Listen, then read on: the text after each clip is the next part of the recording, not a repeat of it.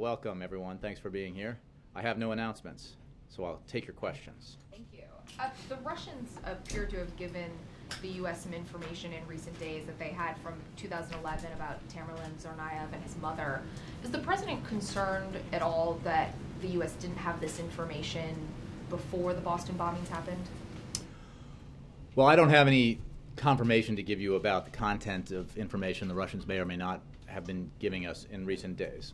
The FBI has put out some information about the alert that the Russian authorities gave to U.S. authorities in the past on 2 different occasions, and made clear the actions that they took in response to that information. We have a cooperative relationship with our Russian counterparts when it comes to counterterrorism.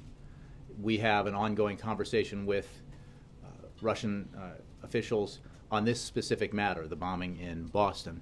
As you know, we have been cooperating with the Russian government on travel from the embassy by a team of Americans to investigate down in Dagestan the trip that Tamerlan Tsarnaev took. And that cooperation continues. But I don't have, since these are matters that are under investigation at this time, I don't have specific details about what information is being passed back and forth. Is the president comfortable with the level of information in general that the Russians provided to the U.S. before the bombings? I don't have a characterization of the president's views on this. I can tell you that cooperation like this is important, and it is the kind of cooperation that we have with governments around the world and allies and partners around the world, because the terrorism threat is a global problem, not a national one. And that kind of information sharing is extremely valuable when it comes to combating terrorism, both in this country and around the world. Would the president be concerned if the Russians had withheld any information that could have, at the very least, led the FBI to do a more extensive investigation? Well, that's a couple levels of speculation. I think the president hopes and expects that we are able to share information back and forth with governments on a variety of counterterrorism subjects, and this is the kind of thing that it's obviously very important that we have that kind of cooperation from other governments on, and we provide it as well, of course. So I don't want to characterize too much the nature of conversations or information sharing on this case with the Russians beyond what the FBI has already discussed. I can tell you that obviously the president has spoken with President Putin and will continue to have conversations, of course, with his counterpart there as our governments cooperate on this matter and other issues. On a separate topic, NBA player Jason Collins announced today that he's gay. Does the president have any response or any reaction to that announcement? I haven't spoken with him about it. I can certainly tell you that here at the White House, we view that as another example of the progress that has been made and the evolution that has been taking place in this country, and commend him for his courage and support him in his in this effort, and hope that his fans and his team support him going forward. Yes. On Syria, some questions are being raised about whether the Syrians actually used sarin on their people. What confidence does the United States have in this evidence, and can you characterize what exactly the evidence is in any way, and what standards you're trying to meet in terms of establishing it? We have established with varying degrees of confidence that chemical weapons were used in limited fashion in Syria, and the agent is sarin, as we have said. We have some physiological tests that are part of that collection of evidence, but there is much more to be done to verify conclusively that the red line that the president has talked about has been crossed. And it's very important that we take the information that's been gathered thus far and build upon it, because an assessment of varying degrees of confidence is not sufficient to upon which to base a policy reaction, as we've said. and as the President said in the Oval Office on Friday. So our work continues. We have a team, or the United Nations has a team, ready to deploy to Syria within 24 to 48 hours. If Assad allows that team in and follows through on his stated commitment and interest in having this matter investigated. And we are working with the French and the British and other allies and partners to gather more evidence. Chain of custody is an important issue, establishing not just that there was an incident of chemical weapons use, but the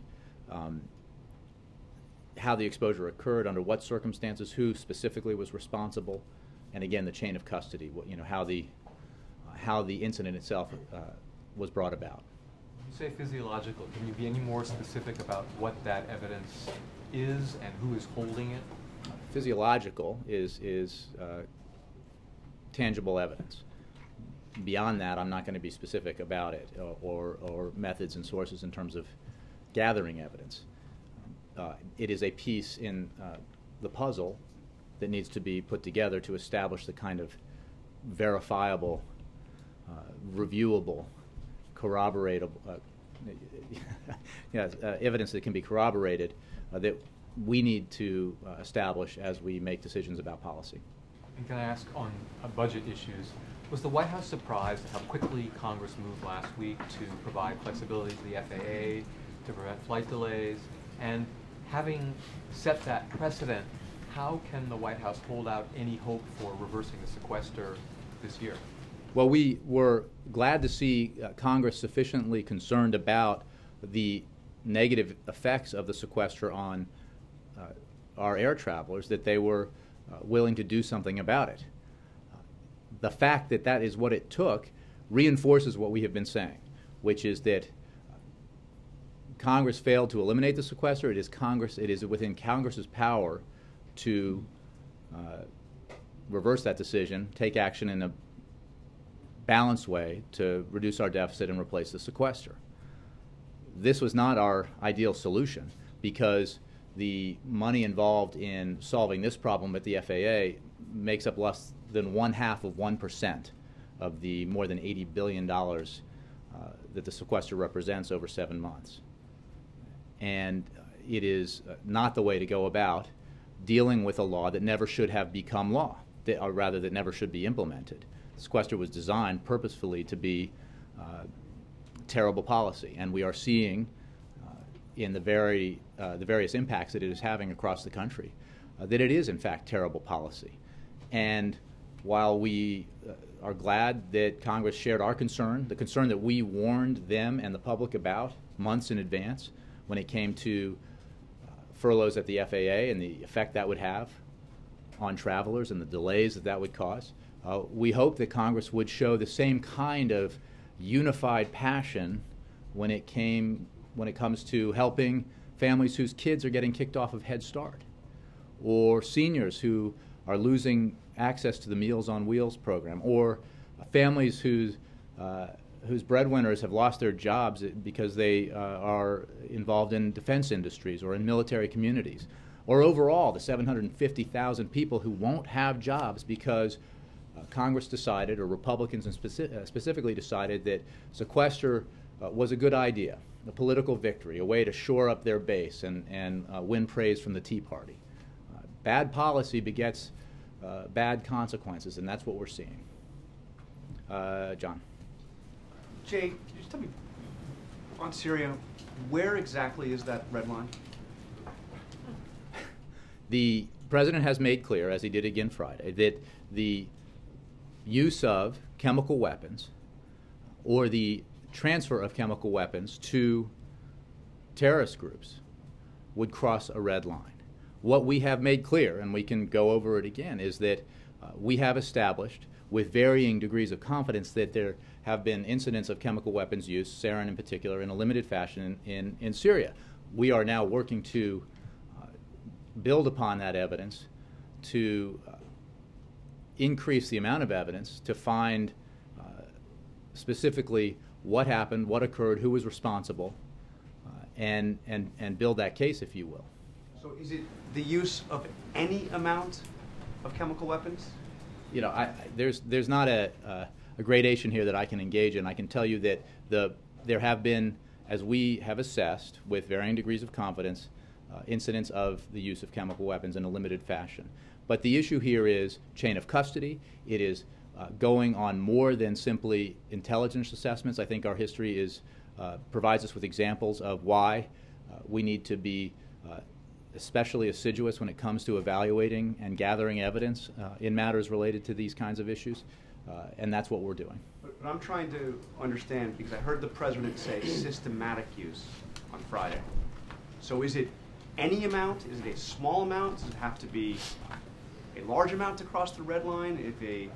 I think that the issue here is the use by, we believe, the regime, because we are highly skeptical of any accusations that the opposition may have used chemical weapons, the use by the regime of chemical weapons against the Syrian people, or the transfer by the regime of some of its chemical weapons stockpile to terrorists. Yeah, I don't have an amount to give you. Obviously, the nature of chemical weapons varies depending on the agent. The use of chemical weapons it can depend on the instance and the chain of custody. So that's what we're investigating now. That's what we're calling on Assad to allow the United Nations to investigate. So this is a very serious matter. The President made clear this was a very serious matter, and it is because that it is so serious that it is essential to establish a broader process of verification that will allow us then to assess whether that red line has been crossed and what the policy response will be. And on chain of custody, does it have to be something that is directed by the Assad, by Assad and his? We have said that use by the regime. We have said that use by the regime of chemical weapons would be President Assad's responsibility, and we believe and have assessed that the chemical weapons stockpiles in Syria are continue to be under the control of the Syrian regime led by Bashar al-Assad. Again, I don't want to speculate on the incidents that we have assessed with varying degrees of confidence have occurred or may have occurred. We are further investigating all credible information about possible use of chemical weapons in Syria, and call on Assad to comply with his own request for an investigation of chemical weapons use in Syria by allowing that team in to investigate. It's ready to go. And just one more. How long do you think this process takes? I don't think it's possible to say necessarily, because building the building blocks that create the evidence necessary to make these kinds of assessment depend on what we're able to gather, and it's a complex process. Establishing the use of chemical weapons and the incidents involved in the chain of custody is not easy business, but it is essential business. Again, if you're as serious as the President is about this kind of transgression, if it were to occur, you need to be sure of your facts, and you need to have facts that can be corroborated and that can be reviewed and that are airtight. So realistically, it could be weeks, it could be months. I don't have a timetable for you. I would not give you a timetable. Yeah. There's a fairly widespread concern out there that the White House is manipulating the sequestered on various fronts, the FAA, Head Start. You mean widespread concern among, on the chat shows by Republicans, but beyond that? Well, beyond Republicans and probably other people too. You got to give them some credit, It might not just be the Republicans. Well, I haven't heard anybody who's lost a slot in Head Start suggest that that's because anybody here wished it to happen. We've been pretty clear that the Congress needs to act. The fact that the Congress was able to act on the FAA demonstrates that this is a problem that Congress needs to solve, and we call on them to do it. When people look at this, it becomes clear that when it's simply a matter of reprogramming funds from one pocket to another, which is something that means nothing to most people, and yet average Americans are being inconvenienced or worse by the sequester. And I find it difficult to believe, I think in many cases, not restricted to the Republican right, that you couldn't do more about it. Well, Bill, I appreciate the question, and I think it's really important that reporters, when they report on the sequester, because it is complicated, lay out these facts clearly. Congress had to pass a law because it was not possible legally to simply reprogram funds. That was established clearly, which is why Congress had to act. The sequester is written in a way that makes that the case. Congress had to act. That's why Congress did pass the measure that has fixed the problem within the FAA. The sequester was written in a way to make it bad policy, and that is why we are seeing the impacts that we have seen. What is also the case is that $80+ billion in cuts in 7 months cannot be wished away through moving around some funds. There, as Secretary Duncan has said about funding for education department programs, the choice would be, if that flexibility even existed, do I help poor kids or do I help disabled kids? That is not how it is supposed to work. That is not how policy should work, and that's why Congress ought to do the responsible thing and eliminate the sequester by adopting the kind of broad, balanced deficit reduction package that the President supports and that the very American people that you've mentioned support. Yeah, but when you frame it like that, do I help poor kids or disabled kids, it looks as though you are framing it in a way to make it least palatable to the public. I'm not sure. Isn't there something else that can be done, people might ask? Well, they might, and it would be your job, I think, and all of our job, to explain to them that this was written in a way to make it impossible to do that unless you eliminate the sequester. That was the case with the FAA funding problem. It required an act of Congress to allow for funds that by law were not, we within the administration, the FAA was not able to transfer without Congress acting. And that kind of scenario is replayed every time you look at this problem, which is why we have the problem, in addition to the fact that Congress seems to be unwilling, or Republicans in Congress seem to be unwilling to ask millionaires and billionaires to give up some special tax breaks in order to avert the kinds of negative effects that the sequester is having now on regular folks out there. Brianna. Thanks, Jake. There's a report in the New York Times today citing current and former advisors to President Hamid Karzai, who they say that suitcases, backpacks, sometimes even plastic grocery bags of cash would come on a almost monthly basis to the president's office. Did President Obama approve that? I have no information on that report, and I would refer you to the CIA for any questions on it. I can tell you that, as we have said many times, we and our Afghan partners remain committed to our shared strategy and goals of a fully sovereign Afghanistan that is not a safe haven for al-Qaeda and that is responsible for its own security. That's why the President has put in place a policy where, after plussing up forces there, and training Afghan national security forces, we are now drawing down American forces, keeping the President's commitment to do so as we transfer security lead over to the Afghans. Is the President aware of these CIA payments? Again, you're making an assertion about something that I have no comment on. American officials in the story say that actually the money didn't go to buy influence as it was initially intended, that it actually fueled corruption. Does the White House have any reaction to that? Again, I don't have any specific comment on this, but the President's heading to Mexico and Costa Rica this week. Mm-hmm. Can you talk broadly about some of his goals, and then specifically with Mexico, what his message is on immigration reform while he's there? Well, we will have more information about the trip the President's making later in the week. His visits to this region are always significant because of the President's commitment to expanding our economic ties to the countries of Latin America. That's very much a part of this trip. Our relationship with Mexico is especially vital and important economically and culturally and in other ways, and that remains the case.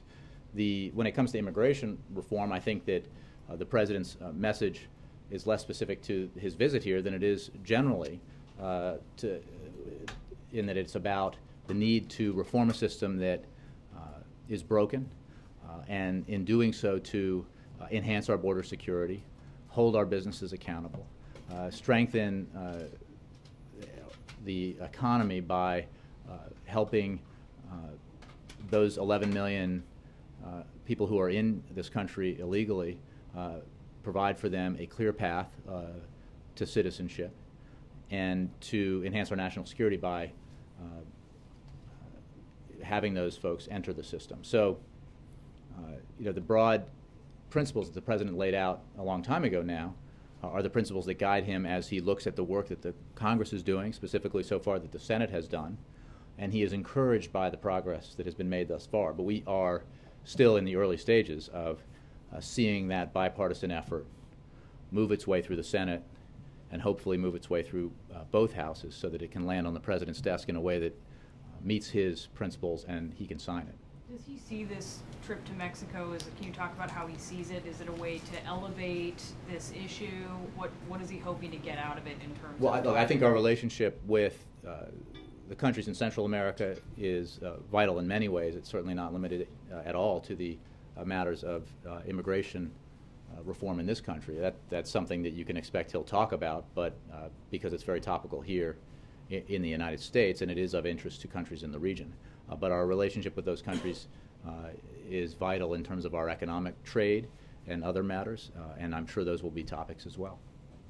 Yeah. Jay, I wanted to follow on Syria and John's questions about the timeline and whatnot. Understanding, as you say, that the evidence has to be airtight, because nobody should suggest that the administration rush through this. If it takes months and months to verify this, or maybe a year, doesn't that keep the door wide open for Assad to use chemical weapons? I mean, when the president was in the briefing room here some months ago, he made it seem like there will be action taken if this line is crossed. If it drags on for months and months, it seems like the door could be open for Assad to do this again. Well, I certainly appreciate the question, and I understand it. What I won't do is speculate about how much time might be required to gather the evidence necessary to be able to assess clearly in a way that can be corroborated and reviewed whether or not this red line has been crossed. I think all Americans would hope and expect that on a matter of this seriousness that we would be very careful in that process and would insist upon gathering all the facts and not rushing to take action in a policy sense in reaction to assessments that are very important but are based on incomplete information. So we need to build upon the excellent work that's been done thus far. We call upon Assad to allow the inspection team from the United Nations to conduct the investigation that Assad himself asked for. But we are not relying on the United Nations alone. We are working with our partners and allies, as well as the Syrian opposition, very importantly, to gather more facts and evidence because this matter is so serious. Let me ask you a different question. Back here at home, Hurricane Sandy, obviously a lot of attention being focused to 6 months later.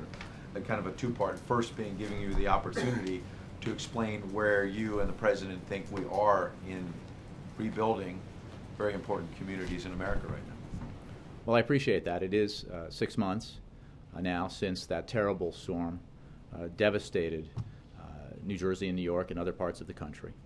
And I can tell you that we continue to bring all resources to bear to support those affected by the storm as they continue to recover. In the last 6 months, FEMA has obligated more than $1 billion to support state and local rebuilding efforts and dispersed more than $1.3 billion directly to affected families, covering eligible repair costs and meeting temporary housing needs, and that's in relation to the major disaster declarations.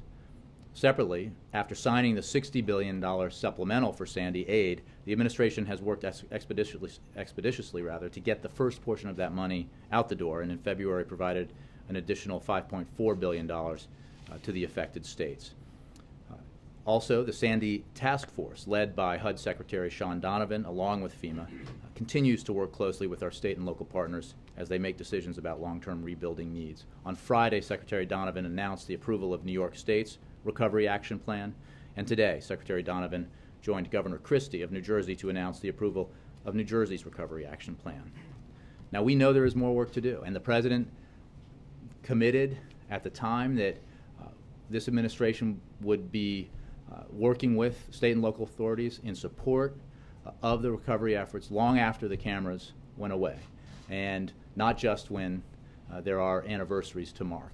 And that has been the case. And this is very important business, and that's why the President asked Sean Donovan to head the task force, and he is making the progress that I just described, as is FEMA and other elements involved in this effort. So then my question on that would be then, even after saying all that money's been put out there in the pipeline, and Governor Christie, who has had very nice things to say about the White House and the President, he himself in his interviews was saying there are thousands of people who still have not had their homes built. So in fairness, the president's not going to be out there with a hammer and nail. Sean Donovan's not going to be. We understand that.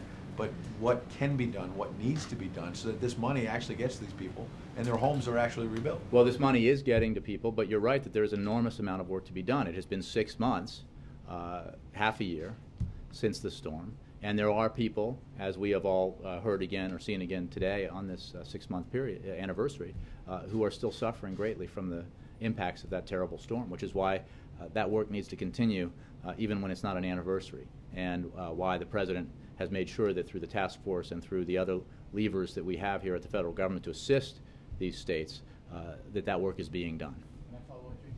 Peter, and then Peter and Peter. If I can ask you quickly about the announcement that's going to be made at 2:10 today about the Department of Transportation new nominee, very briefly. Before on him specifically, if you can, are we going to hear about a Commerce Secretary or Trade Representative today, or is it just one individual today? I think we have the announcement that you made reference to for the Secretary of Transportation today. I have no other personnel announcements to make.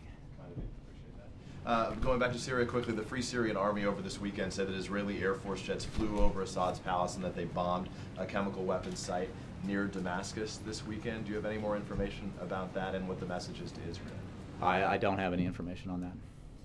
And then finally, if I can quickly, as we speak about Syria, can you explain, there's some sense that the White House is perhaps out over its skis, to use a colloquial phrase, in terms of the issue on Syria, that the language that was used before to describe this red line or this being a game changer is now the policy doesn't meet that place, that the words perhaps got a little bit ahead of policy right now. If the White House wasn't 100% sure when they put out the information to the Hill late last week, why right now? Why not wait to have said something to have created this new complex situation?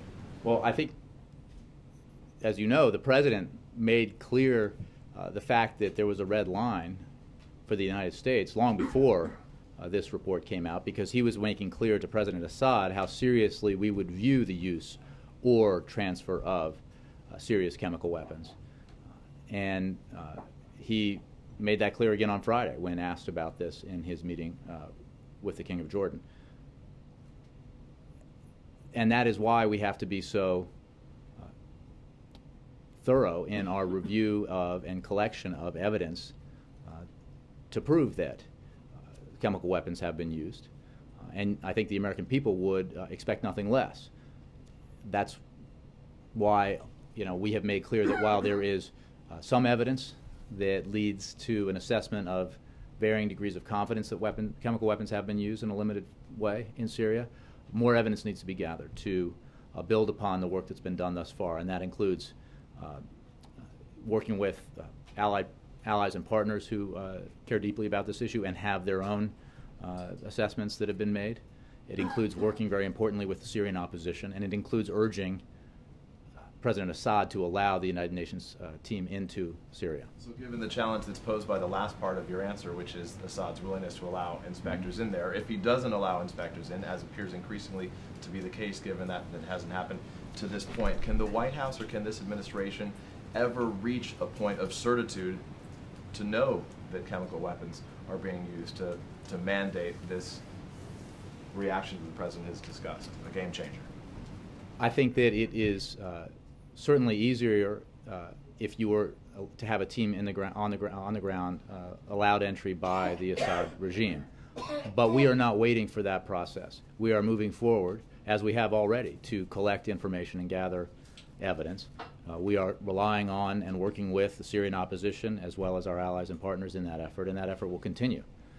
But there is no question that this is not easy business, and it needs to be thorough. And we need to establish the highest possible level of confidence in the assessments that we make, and that's why we're assembling the facts in the way that we are. Thank you, Jeff. Yes, Peter. Vice President Biden often talks about how if you show him your budget, he can tell you what you value.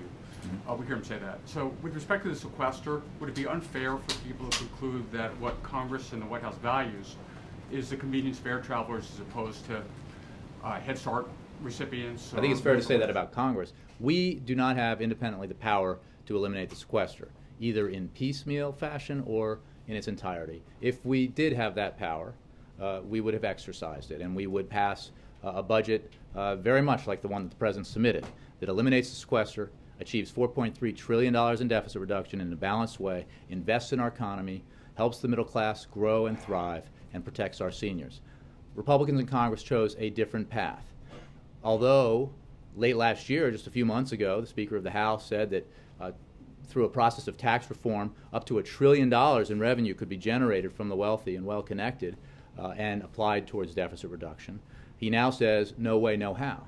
And that's unfortunate, because the only responsible way to reduce our deficit that doesn't ask seniors to bear the burden alone, or middle-class families trying to educate their kids, or small businesses, or other regular folks out in the country and economy to bear this burden alone, they have said no, and that's unfortunate. So yes, the decision by Congress to act swiftly to alleviate the delays being caused by the furloughs at the FAA, I think, demonstrates a level of concern for some people who are affected by the sequester that we wish, and the President wishes, would be applied elsewhere to other Americans who are suffering from these effects, and to the economy as a whole, because it's important to remember that it can be viewed as a political tactic or something in your pocket, as John Boehner said, to play in the Beltway games with the White House and Democrats, or you can view it as something that's costing us up to 750,000 jobs and a 0.5 percentage point of economic growth. And then you have to ask yourself, if I'm supporting this so that I can support the Tea Party or avert a primary challenge, am I actually doing right by average Americans out there who are having to bear the brunt of this decision? Well, could the President have made an important symbolic statement by saying, you know what I value are these other groups affected by the sequester. I'm going to veto this bill, and we're not going to pass it, or I'm not going to sign it unless and until these other groups are also protected. Well, Peter, the Secretary of Transportation, Ray LaHood, stood before you here months ago and made clear that this would be one of the effects. And I think in doing so, we made clear that this was an effect that we thought would be of great concern to Congress and to the American people. Unfortunately, because Republicans chose to embrace the sequester, we now have seen that effect play out in airports across the country.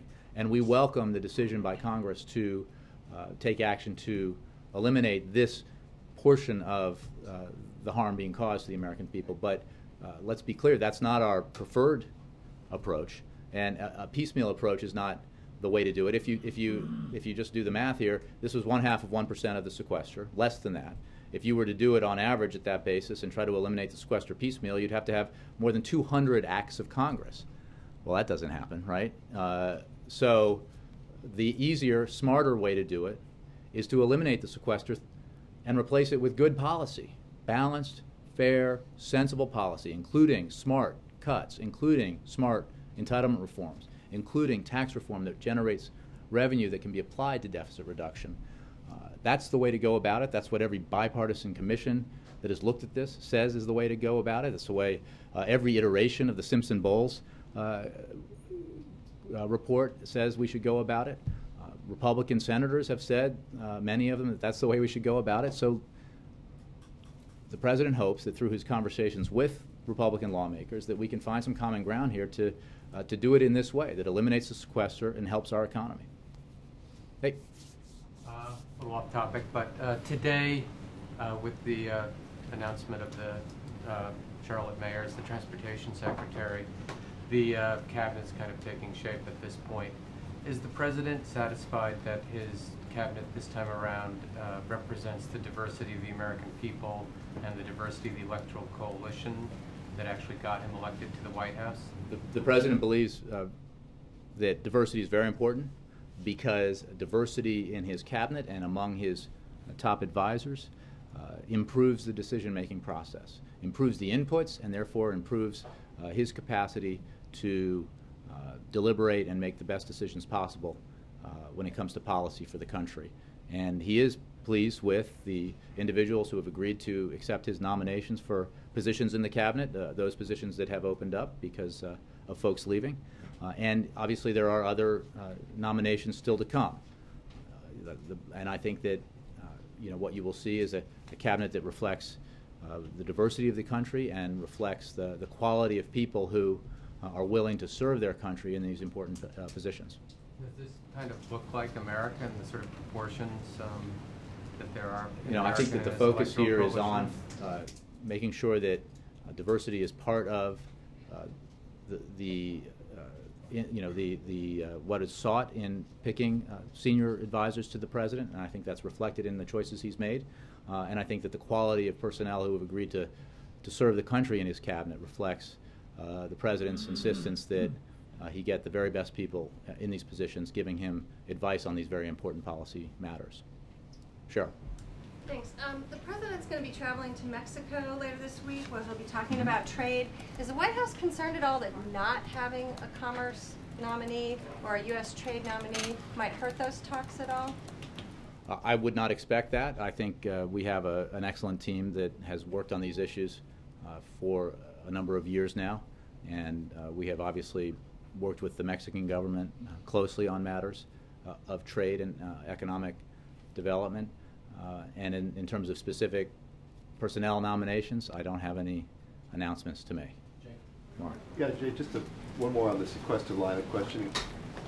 By accepting the FAA, haven't you now opened the doors to a bunch of folks coming along asking for a piece-by-piece fix on the flexibility in a particular agency or budget line, but taken the pressure off for the very grand bargain, balanced compromise that you say you want? No, because as I pointed out, piecemeal is not the way to fix the sequester. It would tax not just this Congress, but any Congress in history to go about the business of trying to fix this in a piecemeal fashion.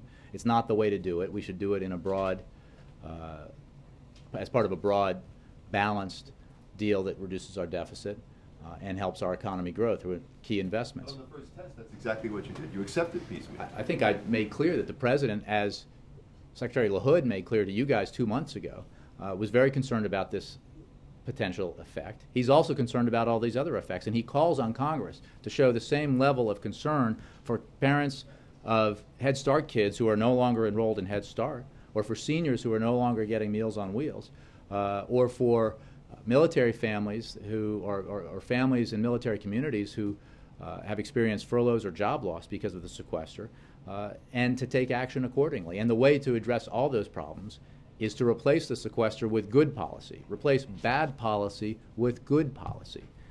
That might be the job description in Congress. In fact, let's replace bad policy with good policy, and we encourage Congress to take that action and do away with the sequester that was never supposed to be implemented in the first place. John Christopher. Sandy, 6 months plus. It seems His Royal Highness Prince Harry is coming over from Great Britain to visit with Governor Christie in New Jersey, do a walkthrough of some of the damage. Can you tell us if the President or anybody from this administration might be meeting with Prince Harry? I don't have any meetings to announce. We obviously welcome the attention paid on the tremendous damage done by the storm and the ongoing efforts to recover in the region. But I haven't got any meetings to announce. Thank you. Steve. The President has a lot of things in his budget that he considers good policy that are cuts. Hundreds of billions of dollars in his own cuts that he's proposed as part of the grand bargain, thinks is good policy. Why not use that to replace some of the sequester and some of these horrible things that you keep mentioning? And given that the Republicans are dug in on revenue, it doesn't seem like you're going to get any. Because the Republicans were sent here to work to solve problems, just like the President was and just like Democrats in Congress were. It is their responsibility to solve those problems in a way that's good for the whole country. And it is their responsibility to work cooperatively to try to find common ground. That's what the President believes. And it is the wrong way to reduce our deficit or eliminate the sequester by simply saying, you know what, we'll just ask seniors to deal with it. We'll hold harmless millionaires and billionaires. We'll let those tax loopholes stay in place for those who benefit or own corporate jets or the oil and gas industry that has made record progress in profits in recent years. We'll let them keep their taxpayer subsidies. We'll ask seniors to pay the bill for eliminating the sequester. That's not the way this can happen. It's not the fair and right way, and it's not good policy. And that's why the President insists that we need to do this in a balanced way. That's what the American people say they want. That's what every bipartisan commission that's looked at this has said that is the right way to go. And that's why the President's engaged in these conversations with Republican lawmakers to see if common ground on this issue can be found. If we take that approach, it will be not just good because it eliminates the sequester, although that is a good thing. It will be good because it will send the signal to the country and the world that we can work cooperatively in a way that the American people overwhelmingly support. It will be good for our economy. It will be good for the middle class and for seniors. These are all goals that supposedly members of both parties on Capitol Hill share. Yep. Jay, on Syria and chemical weapons, you say you want certainty. Is there certainty, though, that the United Nations, the allies, NATO, and or the Arab League are going to go along and say, yeah, a red line has been crossed, or is there a possibility of fracturing over this nebulous quantitative measure or whatever? Well, I think we need to get first steps first, and we are in the process of evaluating evidence, collecting evidence, working with allies and partners and the Syrian opposition to put together the necessary evidence that can be corroborated and reviewed, and in the aim of trying to establish whether or not the red line was crossed. I think it's pretty clear that we are not the only country that that has the concern here about the possible use by the Assad regime of chemical weapons and the implications of that. And we will work with countries who share our concern as we assess the facts that have been gathered and as we gather more facts. But will it be expected for the United States to say, yeah, the red line has been crossed, and then try to bring everybody else I think we've been pretty clear that we made the point about the severity of this potential problem, the President did, and we have made clear that as it has become more evident that chemical weapons may have been used in Syria by the regime, that we need to gather all the facts to decide whether or not that red line has been crossed, and then decide what policy implications flow from that. That's why we provided the information that we have to the Congress, and that's why we continue this work. Thanks, Jay. Evan in the back. Yeah, you mentioned it's not the right way to go on sequester to do piecemeal, but will the White House accept more piecemeal fixes? Are they going to push Congress to maybe do some piecemeal fixes for stuff like American Cancer Society is talking about fixes to try to make more cancer research available? Is the White House going to push for stuff like that? I haven't seen any proposals along the lines that you point out, but as the reason why I use the example that Secretary Duncan had used in the past is that there are the reason when you have $80+ billion in across the board cuts in 7 months with exclusions included in it that make the cuts where they take effect even more deep and severe, there are no happy options generally. In the FAA case, there was money that was unobligated for essentially capital projects that could be transferred by an act of Congress only to alleviate the furloughs. But that trade-off doesn't necessarily exist in many other places, and even then there's a consequence. That means that when regional airports are looking to fund capital projects, they'll turn to the FAA and find that money has been used to avert the furloughs, and there will be economic consequences to that. So even in this case, there is a negative impact of trying to solve the sequester in the way that it's been solved for this particular issue. The right way to do this is simply to agree to approach our deficits in a balanced way, reduce them in a balanced way, and ask the wealthiest and well-connected to have some skin in this game. To not, I mean, what's amazing to me when you look at the budget that the House Republicans passed and the calls you now see for tax reform that would not just close some loopholes and cap some deductions, but give a substantial tax cut to the wealthiest Americans, you wonder if there really is seriousness among Republicans who claim to be concerned about deficits and debt, because the numbers just don't add up. The right way to do this is through a balanced approach that includes savings from entitlement reforms, savings from spending cuts, and savings through tax reform. And that's the way that the President has proposed we do it. Many others have said that's the right way to do it. And at varying times, Republican leaders have said they would be willing to do that. But now they say no, and that is not how it should be. But you would sign more piecemeal fixes if they came? You're asking me to speculate on bills that don't even exist. I think that we've made clear that this is not the right way to go about it. It doesn't solve the overall problem. We welcome the opportunity to alleviate this specific problem, but there are many other impacts, including the macro impact. I mean, solving half of 1% of this problem doesn't get you very far in saving those 750,000 jobs or eliminating the 0.6% drag on our economic growth. We need to do this in the right way, and that's the way the American people expect us to do it. Thanks very much.